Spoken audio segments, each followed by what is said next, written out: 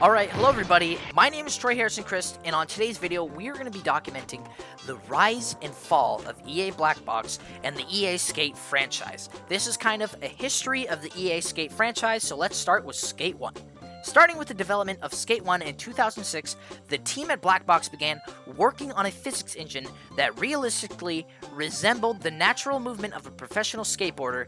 The reason controls felt so smooth is that EA Black Box perfected the controls of the flick stick system long before ever touching the graphical portion of the game. EA Black Box was also on the cutting edge of controller response time.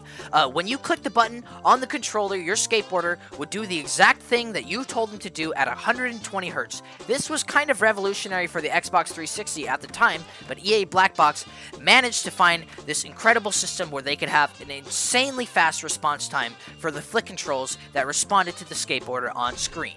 But not only were the controls and gameplay miles above the Tony Hawk franchise, but the visuals were top of the line for its time, featuring an overly saturated look. Colors in Skate 1 looked very bright, very beautiful, and they didn't try and go for a cartoony look. They went for extreme realism, and it extremely paid off. The city of San Vanalona was a massive open world featuring different city districts that all had their own secret skate spots. Areas to skate included the suburbs, the res, downtown, and Old Town. And, of course, my personal favorite, the Mega Compound, south of the community center, a little bit west of the res, the best place to skate in Skate 1, the Mega Compound. San Vanalona was a city we all loved to be in, and it looked amazing for its time.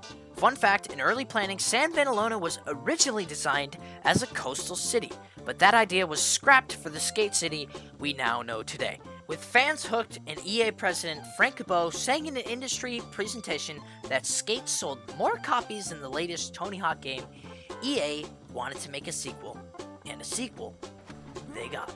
Announced in May 2008 and released at the end of January 2009, Skate 2 and EA had officially taken over the skateboarding video game marketplace. Although fans worldwide anticipated the launch of Skate 2, the game only sold 1.09 million copies, a relative failure for AAA publisher EA. Set 5 years after the original game, Skate 2 takes place in the same city, San Vanalona.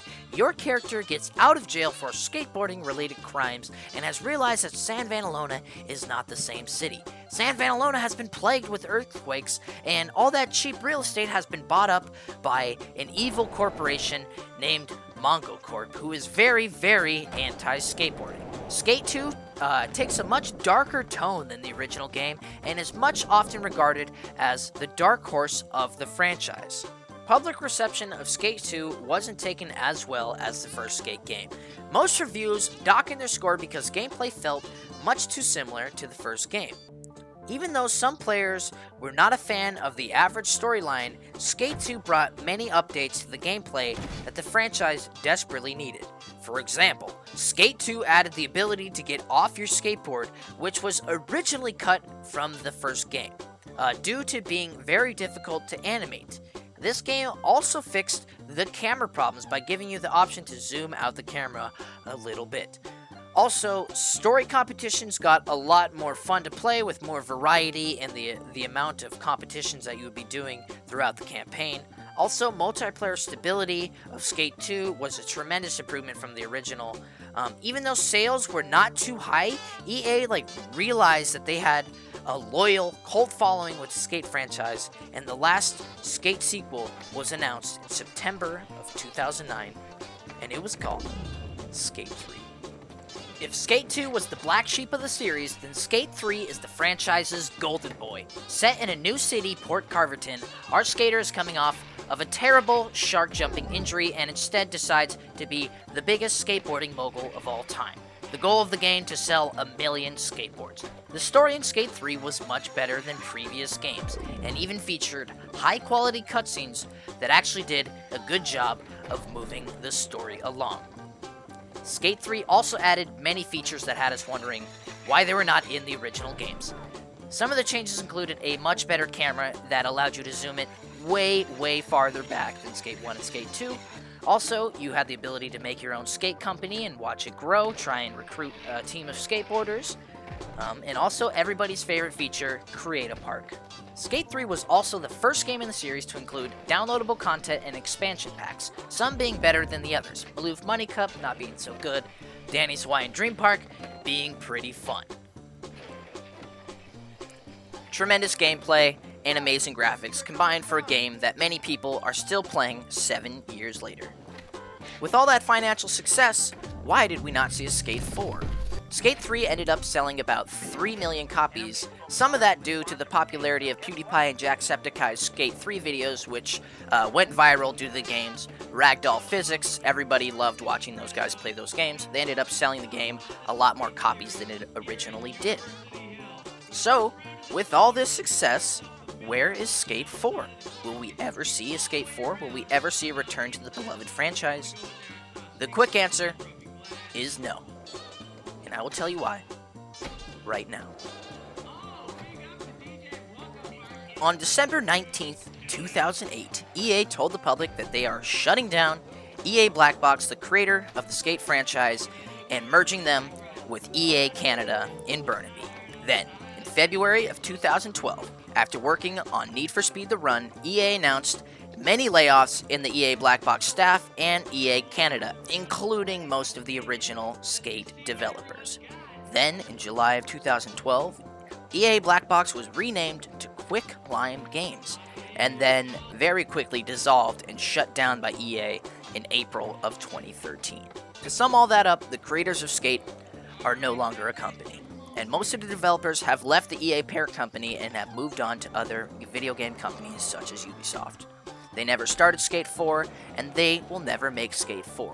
EA Black Box, the original creators of Skate, will never make Skate 4.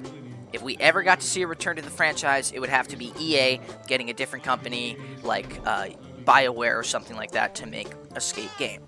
It would be a different development team, and it might not have that classic Skate feel that we all know and love. Hopefully one day EA realizes what a good brand they had with the Skate games and the cult following that is still there today. Hopefully one day we get to see Skate 4, but as of right now, my hopes are low. This video may have opened up more questions than it actually answered. Why did Black Box get shut down? Why did we not see Skate 4 even though the game sold very well? One day I hope to answer all these questions, but for now, all we can do is hope that EA will make Skate 4. My name is Troy Harrison Chris. Thank you all for watching. This video was inspired by the Gvmers channel, Rise and Fall series. That channel is spelled GVMERS. Check out their gaming documentaries. I didn't want to sit around and wait for Gvmers to make a documentary about the Skate franchise, so I just made my own. Thank you all for watching. Hit the subscribe button. My name is Troy Harrison Chris. See you all later. I'm out of here.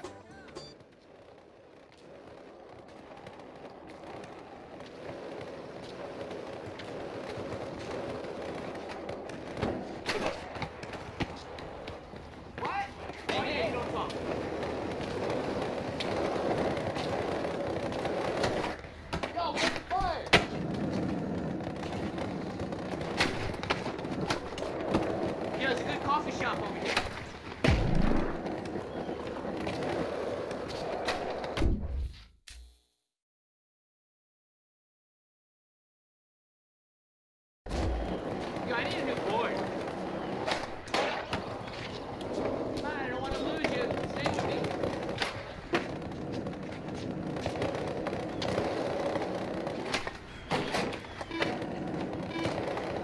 Come on! Alright, here it is.